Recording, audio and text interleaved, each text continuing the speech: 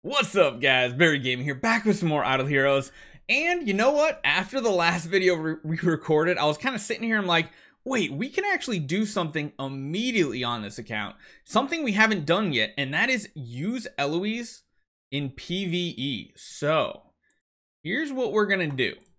We are going to jump on our Tix copies here. We're going to just fully regress out all the imprints we have right now. We have a sum on everybody. Let's do that right there. And then lastly, let's get this Tix as well. Yeah, we got a little bit. Do we need it? Yes. Oh, we're at what? 4.4. We're almost at 5 million. Oh my goodness. We are almost at 5 million stellar. We don't have stellar on anybody else, right? Okay, hold on. We got 6 cores from doing the event. We do have a sphere. A sphere is 250. 250. We would need to get 2 more spheres to get V4. Is that correct? I think so. We're going to give it a try, though. Maybe we get super lucky here and manage to find ourselves exactly what we need. Come on. Come on, just give me 2 spheres in these last 4. Just do it for Barry. Come on, right here. No, give me at least 1. Okay, I take it back. Give me 1. Give me 1 sphere. Oh, just 1. Just 1. Give me 1. Give me 1. 1 1 1 1 1. 1 1 1 1 1 1 1. Oh, we got a carry. Okay. I guess I can take that, but I really want a sphere. Give me that sphere. I'll trade a carry for a sphere. Oh, you game. So mean, so mean. So hey, we got an extra one. 80 cores used. Nice. This one's going to be lucky right here in the middle. It's still not enough, though. It's not enough to get V4. Oh, it's only 500,000. We are 100,000 short, and I don't think we can get that anywhere else, right? Even in the market here. Yeah, I already bought them all out. Frustrating. Did we already claim this? Yes, we did. We could attempt to attack, but there's no way we get 100,000. Really, the only way would be more cores. What is this one at? 0 of 15. I guess we don't go V4. And I guess because we don't have enough for V4, I guess what we do is we save these up just in case we need them to build a Jara, which I think we might have to. We might spend a little bit when that time comes as well. No V4. Sad face. But hey, we'll imprint her as far as we can. Because I think she's going to do really good on this account, including PvP. The one downside of doing this right here is it does make our trip into the vortex a little bit more difficult, not having those imprints on the ticks, but we can take a look at her and see what type of damage she can do in the vortex. Maybe it's good. I don't know. We can use her with like a damage reduction artifact. I mean, you guys remember we did do Realms Gate, and she did really good damage in Realms Gate. Like really good damage. So that's something, honestly, you might see a bunch of videos today just on this one account, or we might spread them out. I'm not sure. We'll see. She's definitely a fun hero. She can be viable in the end game as well, but you need like a very specific type of setup and account to make it work. This one right here is really big, getting the V3. We're going to go for this node here, get the attack all the way up. Speed, you know, I really don't care about her speed at all. We're going to get this node done on top of that. And yeah, we are just shy. You need about 900,000. If I could do 200, this only puts us at like 63. We would need 1 more. So, what are we going to do for gearing? That is the question. Anybody have some 6-star gear? Yeah, there's some 6-star gear. There it is. Okay, let's swap this up. What's the... Oh, I'm clicking all over the place. I'm going way too fast. Let's swap these pieces and keep the weapon and do a 1-3 split gear. I'm thinking since we are doing PvE, we go in with the Antlers Cane attack block. That should be fine. That should be fine. She can't break out of CC, right? No, she's not like Horus. Can't just immediately break out of CC conveniently. We'll throw the A and B on you. We, of course, need the Heart Watcher with some gear here. Some damage reduction. That'll be good. Wait, hold on. That's not good.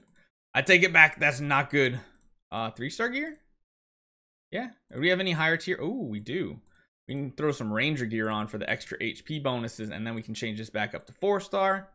No 5-star, right? Nope. Yeah, that'll be good. That'll be decent. So we got the 1, 2, 3 set up. I think we're going to use 2 of these Ignis, just like tanky mode, and try to feed Eloise more actives. Who should the last one be? I guess just like an Amun Ra. That should be fine. Wait, no, not Amun Ra. We need a burn. We definitely need the Delacium. No, the Deathsworn. Ah! Alright, let's get into it. Let's get going. Let's give Brave... Nope, not Brave Trial. Let's give Broken Spaces our attention. So, let's remove you 3. Let's throw you in. Actually, we're going to put her in this slot. I want to try to feed actives to the Eloise, if possible. I think that's set up. Man, only 2 E5s. Let's see how this is actually going to go. I am not sure. We will keep this at 3 times speed. Shouldn't really need anything else. So this way, she'll get an active off, and then Ignis will feed her energy. Give her another active. Give her another active. It actually works out that that one Ignis was stunned. That was some good damage. Let's move on to the next stage. Let's go. And now all of the resources we're collecting are going to go towards the next Eloise. I'd love to run 2 of them to see how that works out. Sadly, we don't have a crown or anything really good on this account, so we're going to have to stick with building the A and B on her, I think. Oh, no. Yep, okay, that's good, that's good. Sadly, all their actives are going to line up. She's just going to have a super active with tons of extra skill damage coming their way. Man, 5 million count, 10 million around healing. That's crazy. If only we could sync these energies up a little bit better. You know, in this case, the fact that some of these heroes do hit slot 1, we probably want to say ignore the double cheesing, right?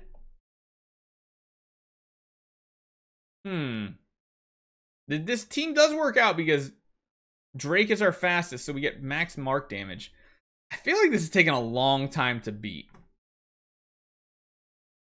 I don't know. That felt like it took a really long time to beat that level. Who could we use instead of another Ignis? Should we bother? Should we just do something like this instead? I guess, right? There's really no other options on this count. Ticks don't do anything. We could use Aspens for more damage, but I kind of want to see just what Eloise can do. Like, this is kind of a mid-game account-esque look to Broken Spaces. How it would work if she was your first E5, and then somehow you built like a stronger Drake. Not even an E5, but like a 10-star Drake for support, and same with the Igni. And we just have a regular old Antlers cane on. Wait, do we have a Kiss a Ghost? I bet a Kiss a Ghost would do better, wouldn't it? I don't know, maybe. Yeah? I don't know. Can't decide. Overall, though, the damage is not looking that great, is it? I mean, it's okay. We already know she's like the god of Sealand. We can't do Sealand on this account, however, but thanks to Brad, thank you again for letting us use your account yesterday. That went really, really, really well. Like, really well, with a pet that wasn't even close to maxed out. Like, not even close. Oh, goodness. Does this mean this wave's going to take multiple attempts here? I think it might. Oh, no. Oh, no. That's not good. I wonder how much damage was Drake. Quite a bit, considering we have 0 assassin tech. It's not that bad. Okay, let's just smash this one out. We'll do 2 more badges here. We gotta replace our team the way we want it. Throw the 2 Ignis in there. Get that smash on. All right, so what was that? 3, 4, 5 attempts so far. Oh, good lord. Let's see how this one works out. There's going to be a lot of counterattacks. Thankfully, there's times 3 speed, so we will watch the first fight to see what the damage looks like.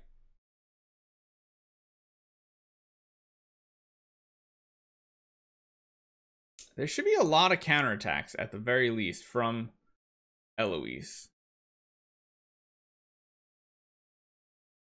Problem is all those debuffs, but honestly, a lot of her damage doesn't care too much about those debuffs. Yeah, no, I'm sorry. This is too long. You know me, guys. I can't watch the Gru fight. Okay, so that was still 3. That's solid damage. Like I said, her damage isn't modified too much. That wasn't too bad. 42, what are we at? 42, does that beat it? Not quite. 5, 6, 7, 8, 9, 10. We're on 11, 12, 13. 13 tickets in, still not enough. One more. 14 tickets in to get past stage 4. That's not that good. It's decent because, again, we're not testing with like a full E5 lineup or anything. It should be decent because they should hit her. Oh, no, that's not good. That's not good. She doesn't counterattack when she's blocked or when she's frozen. She still blocks. Oh, no, she's getting CC'd and so much of her damage comes from her passives. Oh, no. Oh, no, no, no. I mean, she's an okay PvE here. I don't know if I'd call her that amazing because you got to remember too, she's also rocking almost V4. Granted, her active would do a ton more damage with V4. But I mean, it's nothing that impressive. It feels like Aspen damage numbers, right? Which that kind of says something. He's an older hero. We're taking quite a while to punch through this.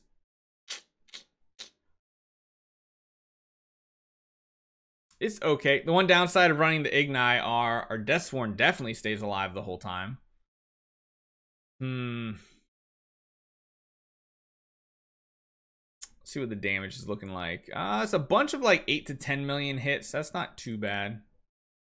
Slow down a little bit.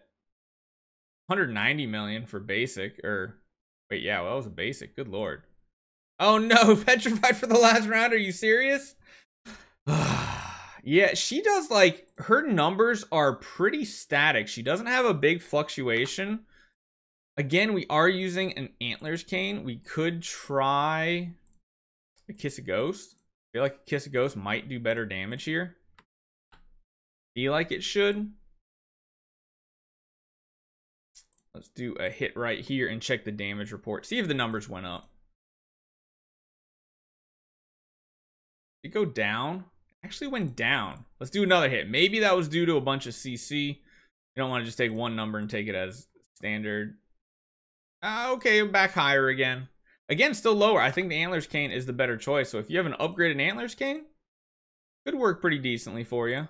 I don't think we have another Antlers cane, right?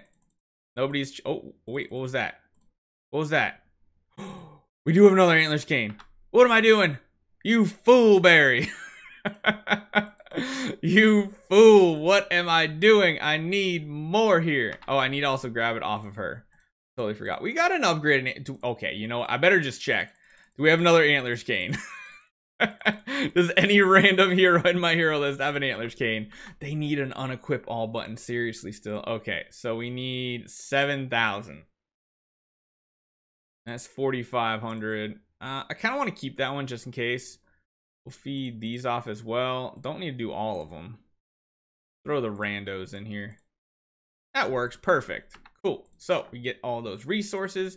Get them antler canes in there. There we go. Perfect. Go back onto her. Does seem like, of course, the Antlers cane just rules supreme when it does come to PvE with most heroes out there. Now let's check out the damage. Probably going to be quite a bit more, right? Still about the same. It's a little bit better. There's a lot of variance due to CC here, though. Let's just smash this one out. Okay.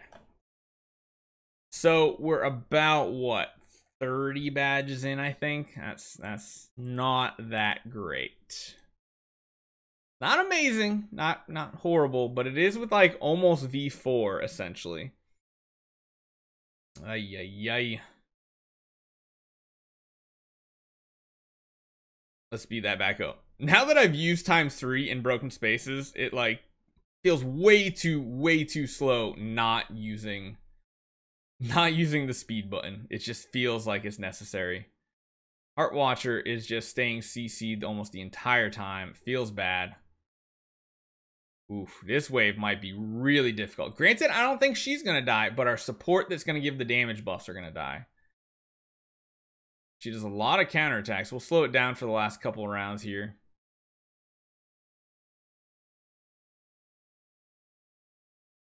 Okay, let's go back down to this here. Active, good damage.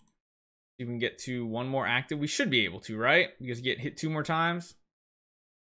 Oh, she's gonna be just shy. No, her basic just does nothing. She doesn't have a basic attack. Her basic attack essentially says attack a random enemy for no damage. That's not too bad though. That really there is not too bad. So yeah, we're like over 50 in at this point with this type of lineup right here. We're probably gonna want to throw an Amun-Ra back on this team. Feeding her actives, though, is really good because, like I said, her basic does nothing. If you could somehow give her an active every round, that would just be perfect. Now, this one's a little interesting because they hit random targets. So it's really hard to place her in a spot where you're like, oh, she's definitely going to get hit every time. Double Ignis is doing better than I was thinking. Right here, though, double active. Okay, they're going to get tons of healing going here. Not bad. Heart Watcher goes down. She was kind of CC'd a bit there with the Horrifies. She didn't probably get maximum stacks up. Oh, that Horrify kind of screwed her over right there. Yeah, I mean, she does good damage. It's just not amazing damage. I think that's the key note here. Like, it's decent damage coming in, but not, like, game-breaking whatsoever. She's got an upgraded Antlers Cane. I mean, you saw a lot better damage numbers out of like Faith Blade. So as far as like pure PvE damage goes, not exactly the hero you want. It took over 100 tickets, I believe. I think that was the final tally. I actually don't remember. Hold on. You know what? I can check real quick. What's up, guys? Let me just mute this. We can see how many tickets we actually started with. Oh, not that one. Not that one. No, I can't. Sorry. Never mind.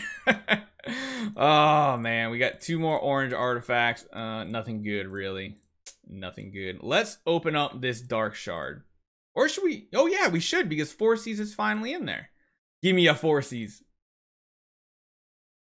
I mean, it's not horrible getting Omnivore, because if for some reason the dark transcendent hero is not Das Moog, I'm gonna need some Omnivore copies. But I don't know. She's aight in like straight up PvE damage. Sealand, she's amazing. We're gonna test out Aspen Dungeon in a couple days on Brad's account again. That's of course the very early game account, not optimized. We're gonna take her all the way from Hell 1 to Death 1 and then see what she can do in Death 1 Plus. Not too bad. I think the next video you'll probably see from her as well is seeing how she does in Realms Gate and then probably Vortex as well. So hopefully you guys are enjoying this. Back to the Evil Meme team. Finally stuff to do on the account. And I'll see you guys next time.